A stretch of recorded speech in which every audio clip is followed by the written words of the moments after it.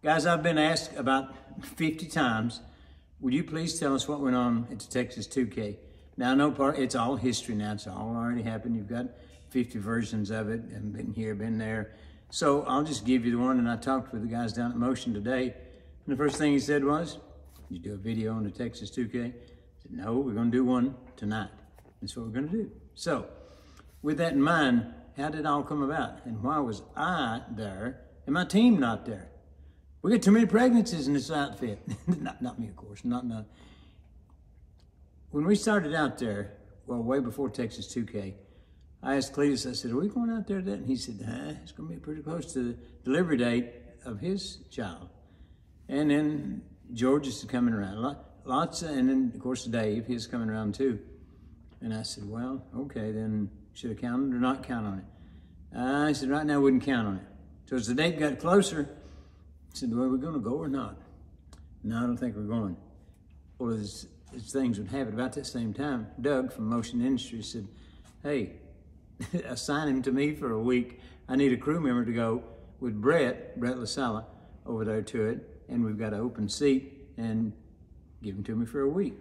So Cletus said, there he is, take it. So that's how when you came up to me over there, where's your crew at?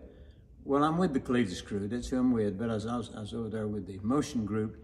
That's how that came about. My crew wasn't there, but we will be at all the others. So that explains a little bit of how that I was there, crew wasn't there. Did I get fired? No, didn't get fired, just didn't have my crew there.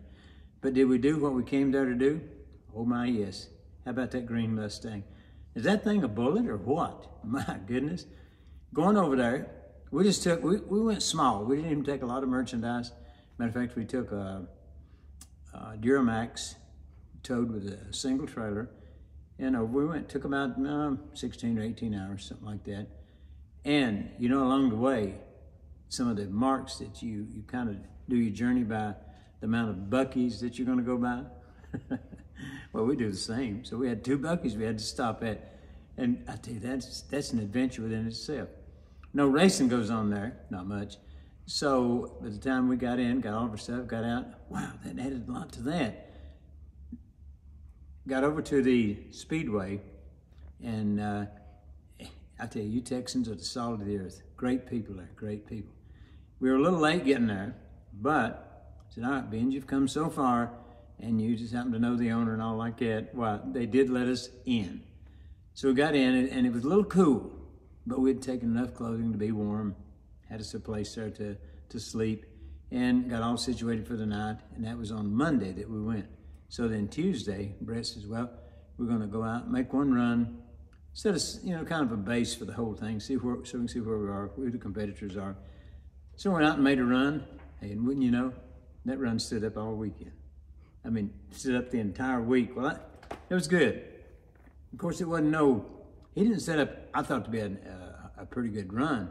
He said, no, it's an easy one on the thing. So anyway, it lasted for the whole time, right on up to the finals, and still never had to run the car real hard. But quite beside the point, when you've got a car of that caliber, you don't have to run it real hard. So did we do what we came there to do? Sure did. But I want to say a thank you to all of the people that came out. You Texans you guys are loyal fans. There was one day we had a rain out. Now here's how loyal them Texas fans are. They were sitting out there in the stands with the poncho stuff up there. They knew it was a rain out. They knew already canceled the race. They stayed anyway. It was great. I love them Texans. They're great. So anyway, we had that was a cancellation of one day. So there's some things around there we done. Went to a couple of the museums and all. Next day is back onto the race schedule. And what a schedule it was. We got to make a couple of 8th mile hits, which we wanted to see how we were doing. And the old car was performing very well. So we got all shined up and ready for its day that it's coming for it on it. Meanwhile, we had a lot of people come by that wanted, pictures and autographs and merchandise, which we didn't have room to take merchandise on it. But I can tell you guys, that won't happen again. We come there again, we're gonna have plenty of merchandise on it. And you fans, please come back. My merchandise will be there next time. We'd ordered it this time, just wasn't in time. You Texas fans, I'll tell you what, you guys know how to tell the other fans what it's all about. So when you guys come to race, you come to race. When you come out there to be fan support, you guys are fan support, and I thank you very much. Now, that's not to say that there weren't people there from all over. A lot of people from out of country, I mean to tell you. A lot of Canadians I met, a lot of them from a lot of UK people I met, a lot of Ukraine. I met some guys from Ukraine there on the thing. Anyway, met them from all over, and thank you guys so much. And it was just for that race that they came for. We tried to put on a good show, which I think we did. And the GTRs the whole crowd, we won't take it away from anybody.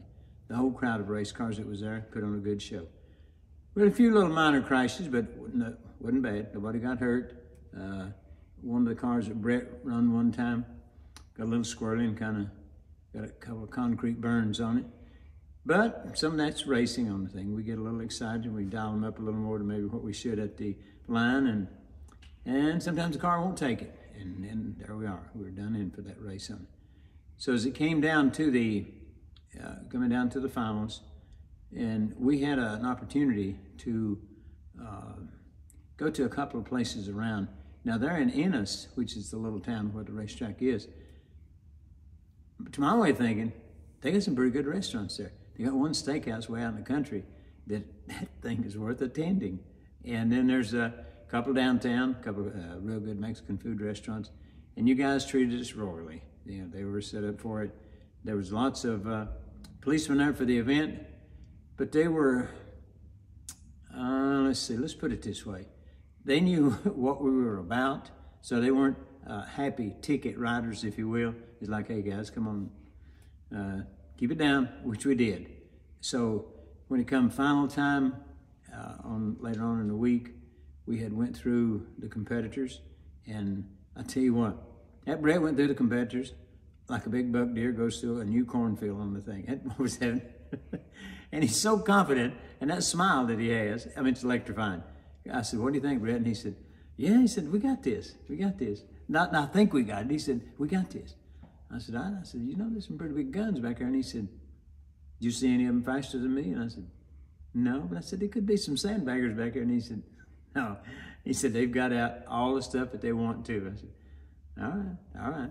So sure enough, when we got down to it, come to the last run, we're down to the finals, and I was over with him and lined up to it, and I said, what do you think? And he said, well, he said, in view of now, this is fact, so I'm not telling you something that didn't happen. Usually when you tell something like this, somebody says, racer's excuse for them not winning.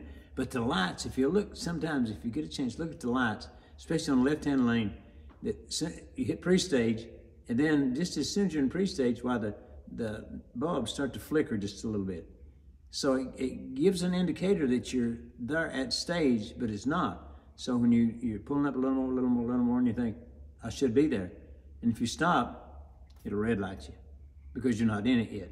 Well, anyway, they were aware that something was wrong, but anyway, hopefully they've got it fixed by now. I expect it to have. So one time, Brett's ticket gave him a 000. He said, no, I don't run 000s. He said, something's wrong with the timers. Well, come to find out, there was a lot of 000s throughout, you know, the whole event. But that's okay. Maybe they did have that many. We'll give them the benefit of a doubt. Come to final, here we were lined up on it. He says, I'm going to stage soft. And he said, I'm going to set just a little bit. He said, my time will be way off on the reaction time. And he said, I'll pull up, go by, and win. And I said, okay. Sure enough, when he left, the other guy left first. And Brett, yeah, pulled up, and on he went. So anyway, we got a nice dinner out of it. Brett got the big prize, which he should. He's the driver. And that's what we went there to do, was to claim the big prize, and we did.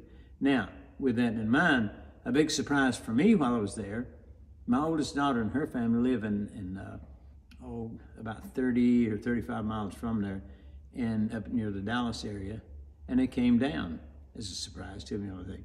So it was quite a surprise. They have 4 children. They came down. It was one day when I was having a roll racing. They had an enjoyable time there, and we done a few videos with them just for their home video set up on it, and that was quite a surprise for me. It was really a treat for me. Where we were staying, we'd rented us like a fifth wheel. and they brought it over and left it there for us. Now, like I say, it was a little bit cool. And now my team, they like it cool at night when they sleep, I mean, they like, I don't know, it must have been 0 in there. I don't know what it was on it. But now, near the foot of my bed on the wall there, guess what was there? A little heater. Or to turn the heater on. It was immediate heat. It felt so nice. Anyway, I had that thing kind of cornered, Well, one night I forgot to lift it on for most of the night. So Brett gets up and he says, "Man, you trying to burn the place down?" So I cut it off, got covered under, it's okay. So then after we finished the race, a little side note there, after we finished the race, well, we get everything loaded up and we're headed back. Well, like I said, we've got everything staged by Buc-ee's, So there's one locally there. I say locally, within 5 or 10 miles. So we stopped, filled up, then there's one more there around the Florida line or so that we stopped again for. But the trip back was uneventful. When I say uneventful, I'm grateful for that. And there was no accidents, no near accidents, no traffic holdups on it. We got back in. It took us about 18 hours to come back. Got back into the motion shop around 9:30 or 10 o'clock, coming back. Got everything unloaded. Unloaded that rapid ride thing. That is such a, that car's like a well-behaved child. He'll go out there and race, come back and say, "Okay, anything else you need me to do?" No, and just sit over there. And we had a lot to do between rounds. Check the fuel, check the oil. Yeah, it's all good. Put a little fuel in it, everything's good. Okay, let's go watch a race. And then go back and ready to go up to race again, crank it up and go. I like to go to races like that. Then the event was over, so all of us and got back to our shops here. So Doug asked us, "Well, what about the event?" And I said, "Well, we went there to win the race. We won the race, and we was out there well representing Motion Industries on it." Which, once again, you Texans, thank you so much for your hospitality. It means a lot to us on the thing. We do appreciate you.